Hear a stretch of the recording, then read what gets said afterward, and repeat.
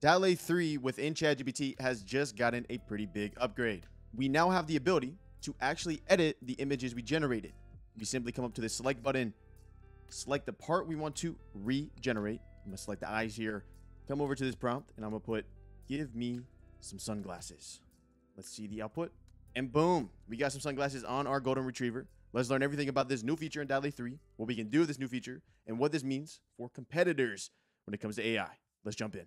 Right now, we can access the power of DALL 3 within the GPT of DALL by ChatGPT, which I'm going to go ahead and leave a link down below so you can go to use it right away, or alternatively in any chat. In this video, we're going to mostly use that GPT I just referenced, but just to prove it to you, let's just like make a random image and show you how to edit it. Let's just go ahead and say, give me a cat driving a car image. Boom. As we know, this is a built-in feature within ChatGPT. It's only 20 USD a month to get access to this, ChatGPT itself, like the actual language model, and other really cool features such as attaching files. But here is our image of our cat driving a car.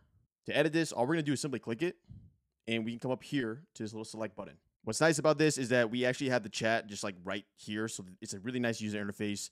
We're going to simply add this select button. It's kind of like Photoshop, like the select tool, if you're familiar with that. We can come up here, and we can actually adjust the size of it. So it can be very small details we want changed, or very big details we want changed. So let's go ahead and change the detail real quick. So for example, let's go ahead and move this to the middle over here. We're going to go ahead and select this part here, and let's put a chat. In the chat box, I'm going to go ahead and say, give me a top hat. Cat in a hat. Cat in a hat. Yeah, Dr. Seuss, cat in a hat. Green eggs and ham. I do not want to eat green eggs and ham. All right, let's create this image. Now, this tech is very new. Obviously, this is like early days. So in the future, though, I used to do animation as a kid, like a lot, like Lego animation and clay animation. So this is cool, though, in the context that this could get to the point where you could like maybe like create frames by frames by frames of a different animation using this kind of imagery, right? And we got our cat in a hat driving a car through a cornfield. No, this is not Interstellar. He's not about to turn right, or she, whatever the cat may be. Let's jump into the DALL GPT. Maybe I'm turning into Dr. Seuss now. Real quick, though, if you're like, Corbin, how do I download this? We can either right-click or alternatively just use the UI they give us. I'm going to hit save here, and it'll go directly to your desktop. And we can actually get the prompt itself. That's cool. That's always been a feature, but it's always cool to see that, like, hey, to make this or regenerate this exact kind of image, use this prompt. Although, if you really want to leverage the full power of DALL 3 when it comes to this kind of interface, you're going to want to use the actual GPT created by OpenAI here. So we're going to say start chat. I'm going to leave this in the description down below so you can click it right away. You're going to need to be a Plus user, but this gives us a bunch of other features. One feature it gives us is more context around prompting when it comes to AI images, such as minimalist, stars, caricatures, mirrored glass, golden hours. We can actually shuffle these as well to get like a bunch of other alternative designs, which is cool. Furthermore, which I think is really, really cool, is their ability to get aspect ratio. This is very valuable because in the early days, yeah, back in my day, like a year and a half ago, maybe now, we could only get squares in the context of AI images, specifically for DALL, but now we get widescreen vertical. So we're going to do vertical here. On top of that, I want to point out that this can all be done.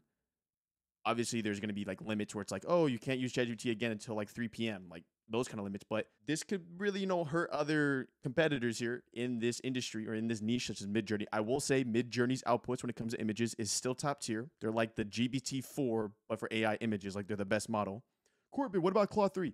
We can have that argument in another video. Maybe we can do a comparison between the two. Let's go and try this within the DALL 3 interface. So we're going to do vertical aspect ratio of pigs flying.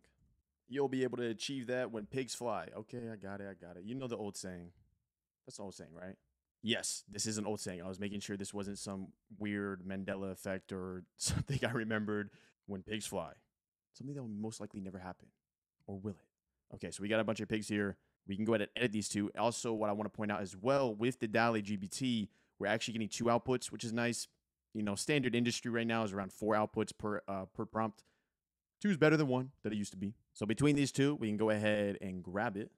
And let's see how good this can be. Let's push it to the limits here. So we're going to do a select.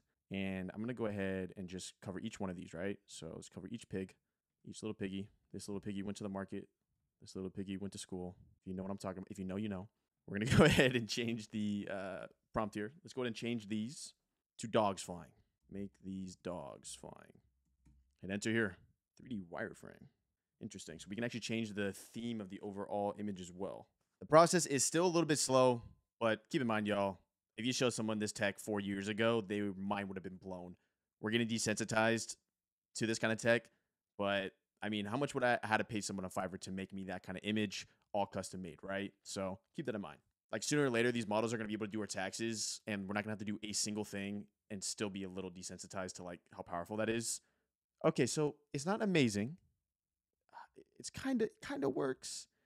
Um, but that's kind of like the limitations. It's all new tech. So keep that in mind. It seems like the use case for this new feature is for very limited slash, things like add a hat, add sunglasses, change the color, everything above the board. If you felt like you learned something in today's video, make sure to leave a like. It's completely free. I'm going to leave a playlist at the end here that we're going over everything you need to know about ChatGPT and more specifically GPTs. Let me know in the comments, are you going to start using DALL now because you can edit it, or are you probably going to stick with Midjourney, as that seems to be more reliable in the context of AI images? But as you will see, I mean, what do you think this tech will be in 3 years, right? Comparable? I'll see you in the next video. That's the playlist I was referring to when it comes to GPTs. First one is GPT to build GPTs. GPT. That's a random video. Could be good, could be bad. We do a bunch of stuff when it comes to business, AI, integration into your business, tech, above the board. Let's stay up to date. That's my face. I'll see you in the next video.